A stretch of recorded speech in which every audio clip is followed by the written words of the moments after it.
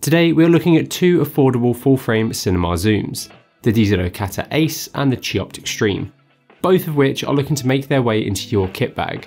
But which performs better and which one should you grab? Let's check them out.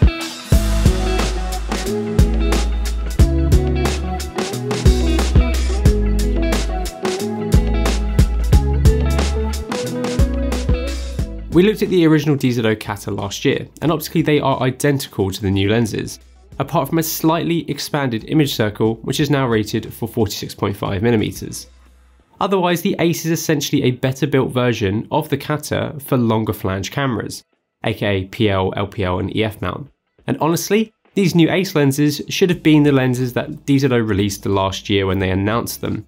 When it comes to focal length coverage, the Catta Ace series currently consists of a 35-80mm and a 70-135mm, both of which have a consistent aperture of T2.9. 35mm may not be wide enough for some, but on full frame, it isn't too bad. I just wish it went a little bit wider. Hopefully DZO brings out a wider zoom like a 15-30 to fill this gap. The Chiopt XTREME series currently only consists of one zoom, but there should be a longer focal length one coming soon as well. The Chiopt XTREME has a range of 28-85mm with a consistent aperture of T3.2. That's a fantastic range for full frame use. 28mm is a really great start for a general purpose zoom, and 85mm is a really great focal length for close-ups on full frame.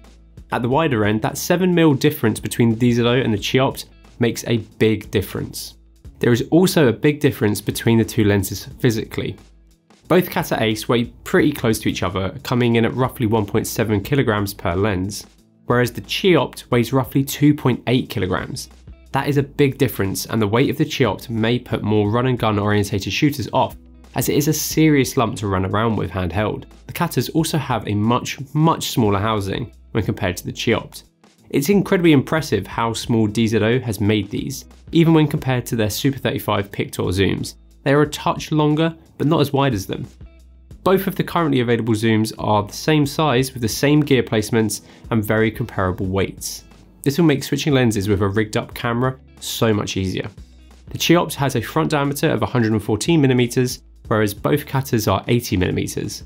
This means that the Chiopt is far easier to use with clamp-on matte boxes, whereas the Cattas will most likely require a step-up ring or the purchase of a whole new clamp-on adapter, as 80mm isn't super common. The Catta also has a filter thread at the front of their lens, and you can use 77mm screw-on filters with it, whereas the Chiopt does not have a thread at all. Mechanically, the Catta zooms feel just as good as the rest of the lenses that DZO have put out over the past few years. Iris, zoom and focus movements are very consistent with a good amount of resistance to make hand operating nice. The Chiopt also feels good, but I would say a little bit more inconsistent, not only in the rotation resistance, but also in the differences in the resistances between the iris zoom and focus rings. Both have mechanics beyond their price tag, but how accurate those markings are is a different discussion. Each lens features clear focus marks, and both have imperial and metric with meters on the left and feet on the right. Both have long focus throws as well, with the Chiopt being roughly 288 degrees and the Cattas being 270 degrees. Having accurate focus marks at this price point on zooms is quite a luxury, to be honest, especially if you want your lens to be parfocal too. You pretty much have to just sacrifice one over the other. With these being more affordable, the markings will be mass produced, and with QC being expensive, inaccuracies here are bound to occur. We also experienced a little bit of backlash with the Chiopt, but this is a pre-production lens. They all have pretty comparable close focus distances, with the Chiopt having a minimum focus distance of 70cm and the Cattas focusing down to 74cm on the 35-80 and 76cm on the 70-135. Both sets of lenses have an interchangeable mount system. The Catta Aces come with a PL mount installed, but also have an EF mount in the box, and an optional LPL mount that can be purchased separately. The Chiopt is available in either PL, EF or E mount, and Chiopt has said more are coming too. All of these lenses come with shims for adjusting your back focus, which if you change your mount, you'll most likely need to do. We've made a video covering how to do this, link to that is in the description.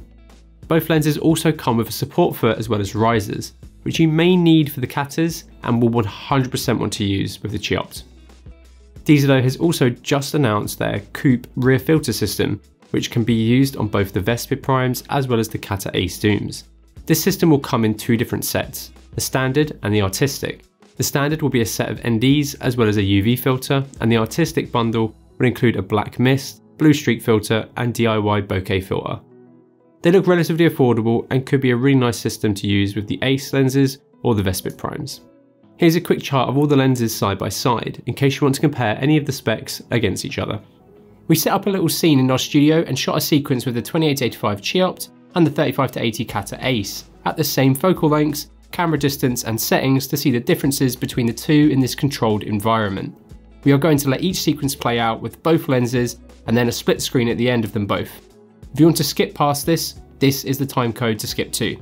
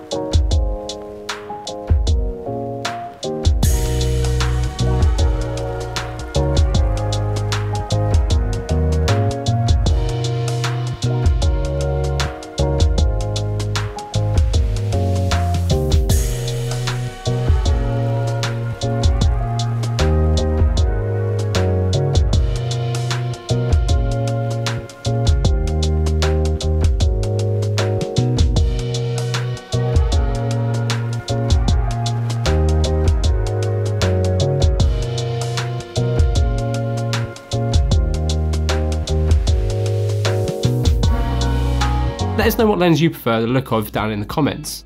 We also shot some more creative test shots with the 70-135, as we haven't shot much with that, so we wanted to get a feel for it. And we've also shot with the Chiopt and 35-80 original Catta in several situations already. So we'll pepper in some more creative orientated shots periodically throughout the video with clear labels stating what lens and camera it was shot with. Thankfully, because all three of these lenses are PL mount, we managed to get all of them onto our lens coverage tool. The original Catta lenses had a rated 43.5mm image circle, but these new Ace versions are now rated for 46.5mm, which means you shouldn't have any issues when using them on VistaVision width sensors. Starting with the 35-80, if we look at our tests here, we can see that the lens covers the Raptor sensor really well with only a little bit of light loss towards the corners of frame at some points in the zoom. But it performs well and will have no problem covering pretty much every full frame cinema camera. The 70-135 has even better coverage, but that's not surprising given that it's a longer focal length lens.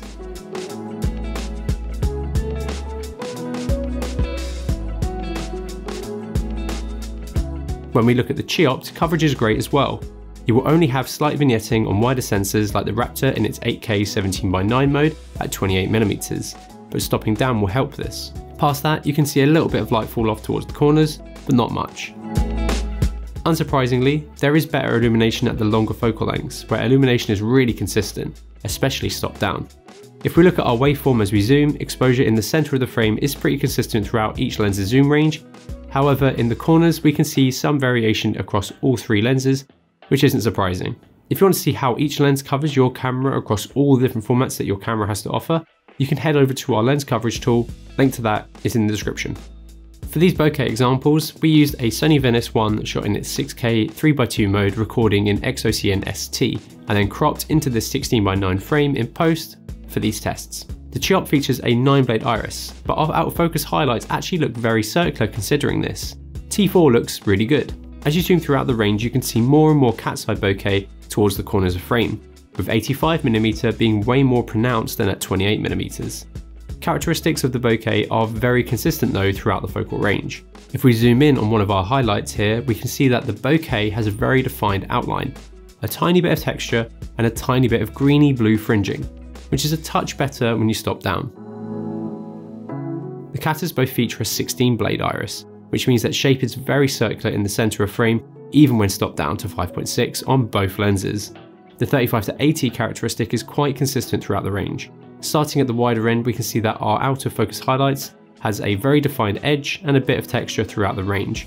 As you zoom throughout the range, you can see more and more cat's eye bokeh towards the corners of frame, with 80mm being way more pronounced than 35mm. However, it looks like the wider end has a touch more of a defined edge. If we look at the 70-135mm performance, it's very similar, which is exactly what we want as these lenses are being sold as a pair. It has the same texture, edge definition and slight fringing as the wider lens, and very similar bokeh shape in the corners of frame that gets more pronounced as you zoom.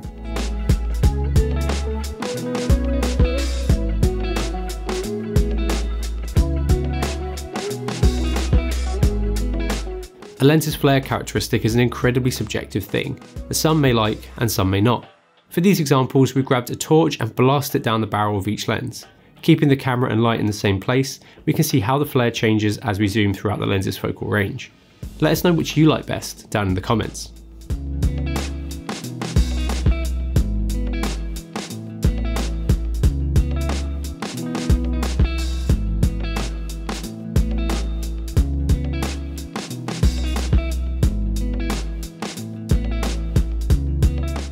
When it comes to distortion, the Chiopt has some slight barrel distortion on the wider end, which turns into a more pronounced pin cushion at around 55mm onwards, but performance overall is quite good. The Catta 35-80 does show some barrel distortion at its widest focal length, which then turns towards pin cushion at the more telly end of the lens, but this certainly isn't as bad as the performance of the Pictors. The 70-135 Catta is the better out of the three when it comes to distortion, with only some pin cushioning throughout its range, but overall it's really well controlled. So they all have some level of distortion, but nothing that I would say is massively awful, but it is still something to be aware of when composing your shots, and is fairly common on zoom lenses to see. When it comes to parfocal performance of each lens, both perform well. Out of the box, the DZO 35-80 needed shimming to get parfocal, but our 70-135 didn't. It performed excellently straight out of the box. The Chiopt also needed some shimming to get it performing close to parfocal, but all three lenses do perform well. However, adjusting these shims will put out the location of your marks, so just bear that in mind. But for the price point that these three zooms are aimed at, this is a compromise you will have to deal with. If you want to learn more about how to shim your lens, we made a video that shows you how to, which I've put a link to in the description below. For our breathing tests, we pulled from close focus to infinity, which not many people will be doing. So breathing may look a touch worse than it actually will be in a real world situation. The 35-80 performs well in regards to breathing. Starting at the wide end, this is where the lens performs best with only a touch of it. However, as you zoom through the range, you start to see more breathing from around the 50mm mark onwards. It then gets a little worse as you hit the telly end, but it performs pretty well when you consider the other factors of the lens's design. The 70-135 has similar performance, but I would say maybe a little bit better than the 35-80. The Chiopt also has good breathing performance, but it definitely gets a touch worse towards the longer focal lengths. I think the performance between them is quite comparable though, but I think the Chiopt may have the edge slightly. Looking at the Chiopt sharpness performance, starting at the wide end, we can see okay center performance wide open with obvious fall off towards the corners of the frame. Aberration is present even down to T5.6, but the corners do bite up a little bit better here. At 35, it's a similar story with center performance biting up at around T4, but if we look at the corners, we can see a clear fall off in performance, and stopping down doesn't really make a massive difference. This is a similar story up until about 50 or 55mm, where we can see a drop off in performance versus the wider focal lengths. From here, you really want to be stopping down to T5.6, especially at 85mm, if you want to get critical focus. The Chiopt really isn't a super sharp lens. If you really want to get the most out of it, you either have to shoot at the wide end or at the more telly end, stop down to T5.6. However, some people may actually like the look this lens can produce, especially when paired with the good chromatic aberration performance the lens has. Bear in mind that there seem to be new versions of this lens, and this is the third version of the lens that we've received, so performance may have been improved since this copy, but the softness at the telly end is something that Chiopt are aware of. There is definitely a good difference in performance when we look at the Catta 35-80. At 35mm, we can see a big difference in resolving power, especially in the corners wide open versus the Chiopt. Throughout the lens's focal range, performance is good, but it does drop off slightly at 60mm-ish, where it doesn't perform quite as well, but the fall off in performance is nowhere near as drastic as the Chiopt. In regards to corner performance, we can see that throughout the range we can see chromatic aberration even when stopped down to T5.6. But we can see an improvement in resolving power as you stop down across the range here too. Overall, performance definitely seems better than the Chiopt in this regard.